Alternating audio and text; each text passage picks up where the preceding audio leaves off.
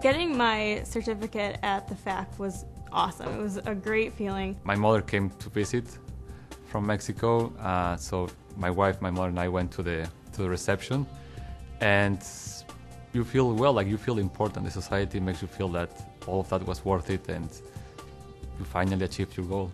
When I finally received my FSA designation, it's a funny story. My manager at the time said, "Okay, this is when the real work begins." It was very true. I think my hours increased.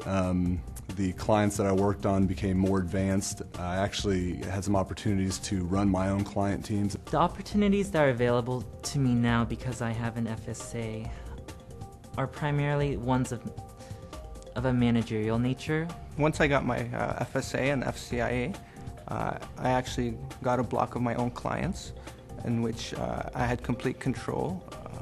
I consulted to these clients on pension matters, and I was able to back up my opinion with my designation. Companies, it's because it's an international designation, it gives you the opportunity to work anywhere in the world at that point, and just being able to have that freedom and have all those opportunities to work in any city that you like was definitely a great achievement.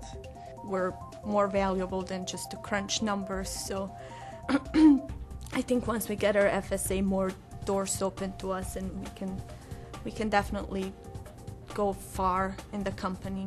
Since becoming an FSA, I feel the opportunities that were presented to me have increased. It gives you the ability to manage your own team, own your own work, and get the rewards of having a job well done.